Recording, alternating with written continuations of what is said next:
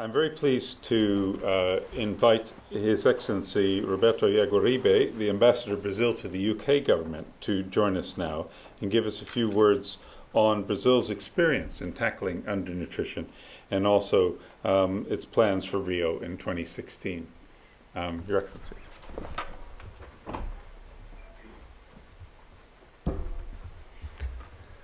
Thank you very much and good afternoon. Of course, as Sir John Beddington said, that even a chief scientist is a little scared of facing an audience in relation to certain scientific issues. What is the gap between my knowledge as an ambassador and the technical requirements for this discussion? But the thing is that one of the things I want to point out essentially is that nutrition is not just a technical issue. In fact, it is essentially a political issue and a diplomatic one. And it needs that approach in order to be overcome and superseded.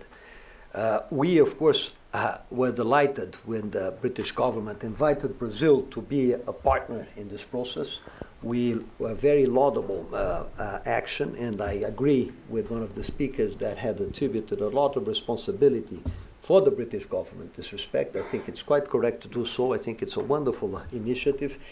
And as always, the British government has an enormous convening capacity of strength, which is very important for efforts of this nature. So we are very happy in this initiative. I must say, we're a little concerned that it would be excessively narrow in its focus. Brazil has a vision that nutrition is a developmental problem.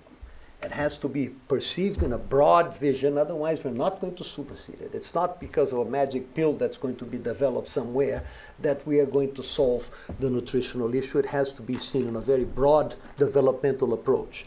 And we wanted to pursue this line, and sometimes we thought that this would not be the final. And I was, for instance, listening today that said that food is not the solution to nutrition entirely, but we do think it is helpful. and in this vision that we should strive for further agricultural production, this brings into light an enormity of problems that have not even been pointed out, like agricultural subsidies, trade, and a number of other elements that are fundamental in sorting out this issue on a global scale. On the other hand, we're happy to say, and perhaps is a little bit more optimistic, so are you going to wait for the conclusion of the Doha round in order to be able to tackle nutrition? That's not necessary at all. There are several different ways of doing it, and I think many of the processes that have been developed are very useful in this respect. Brazil has had an enormous priority attributed to this issue over the past many decades. We have been very successful in tackling many of these issues. But we've seen this as a holistic manner, a broad developmental issue that requires all elements to be approached and tackled. And I think we have been very successful. We began with a program which has been established in a small community, not so small actually, the capital of the Republic, but at a local level, which was the school meal approach many, many years ago. And this has developed into a major program for Brazil, satisfying tens of millions of school kids 3 times a day on a regular basis. Then we have a very well-known program called Bolsa Família, which is also very helpful and contributes significantly to this process. All of this making significant advances in this case in Brazil. On the other hand, we are also looking very much towards other countries that have the same requirements and have established many programs of cooperation within Latin America, but very especially with Africa. And this again is where Nutrition for Growth can play a very significant role. We have had many meetings with the UK. We have agreed on a number of major areas where we're going to assess this issue and tackle it together.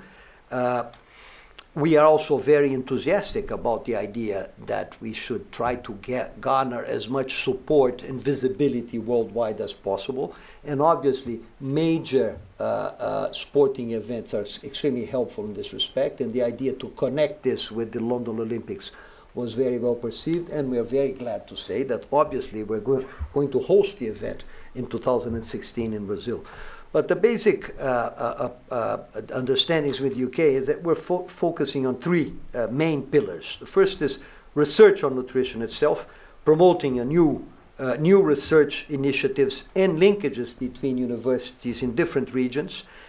In the case of Latin America, our Ministry of Science and Technology has established a network of 37 institutions in the region, and we are already incorporating 5 new African research agencies as well. As you all may know, we have established a branch of our agricultural research agency in Africa, and our agency has had enormous success in tackling tropical agricultural challenges, which are to a large extent replicable in Africa, and we're trying to do that. In fact, many of you here, including the Bill Gates Foundation, are helping and supporting Brazilian initiatives in this respect in Africa as well. Of course, this is a very important element. The political element is fundamental. So the second level is a network of parliamentarians and magistrates. It's an ongoing process which began in FAO in 2006, and it's already, the idea is to promote food and nutritional security within national legislative structures so as to strengthen the political internal commitments for that process in countries, and this we believe is a fundamental element. And the third is fighting food inflation and promoting healthy eating. And the main issues here are education on healthy and nutritious foods and promoting access. Unfortunately, where currently the most work needs to be done. On the positive side, Brazil has already a number of initiatives in this respect which have been very useful. And I think the revolution in agriculture is something that we expect from Africa. And this is not just a question of science, but it's a question also of a business model.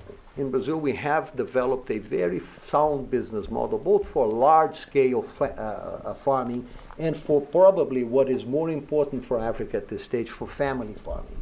And this includes, of course, distribution, getting the products to markets, and all of these elements. And we're working together with a number of entities trying to make sure that the models that have been successful in Brazil, and in this I think we are very well situated because the challenges are not very different from what many of the countries in Africa face. And of course, the developmental requirements in Brazil are still enormous. In fact, the fact that we have been growing and superseded a number of problems does not make them they have not gone away. They're still present in Brazil, so our experience in this respect are very useful, and I think they could be shared. So essentially, just to conclude, we are very happy to be associated with this initiative. We look forward for all the developments, and we think that this partnership has all the elements to be one of the elements together embodied in the global processes of superseding major developmental problems, especially the Sustainable Development Goals, which are now being formatted, and where I think there can be a major commitment, and the results can be very successful. And to a large extent, we can see that the Millennium Development Goals have already contributed significantly to overcoming a number of major developmental problems. Of course, not all, and certainly not to the extent desirable. But I think this process has gained momentum, and the Nutrition for Go initiative is contributing in this respect as well. Thank you.